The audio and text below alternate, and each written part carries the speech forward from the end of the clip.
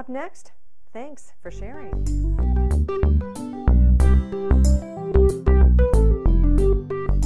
When people decide that they want to make a change, they start with the best intentions. And this is especially true for entrepreneurs who start a business and business owners who decide to grow their business.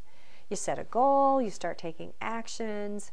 However, when you focus exclusively on those actions, it takes a lot of hard work, and the demands on willpower will be enormous, especially if you don't look at what's underneath some of those actions. There are many things influencing your actions, including your past experiences and even your thoughts. And if you felt at one point that you were cheated out of a business deal, then you'll take action, but the action will be in the context of just don't trust anyone.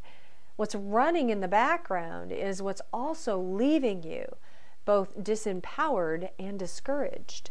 In my annual Wake Up Profitable Bootcamp for business owners, one of the key steps in taking a systems approach to profitability is to master that inner mindset. So it's no secret that even in the most successful business owners get stopped because of something on the inside. And one of the most distracting things that can stop you are those self-limiting or self-sabotaging thoughts.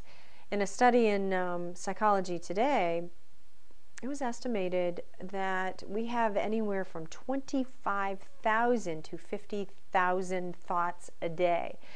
And if your thoughts are predominantly negative, imagine how many thoughts you're generating daily, thousands upon thousands. You allow yourself to pay attention to those messages, and you easily believe them. And if you think each day that you couldn't possibly meet a certain profitability goal because you don't have the expertise or the education, you'll approach your prospects with apprehension, and this will impact your results. It ultimately comes down to choosing to listen to the self-limiting or negative head talk, or just thank your mind for sharing and take action consistent with your contribution. I'm Lisa Menini. Until next week, create a great life. Bye now.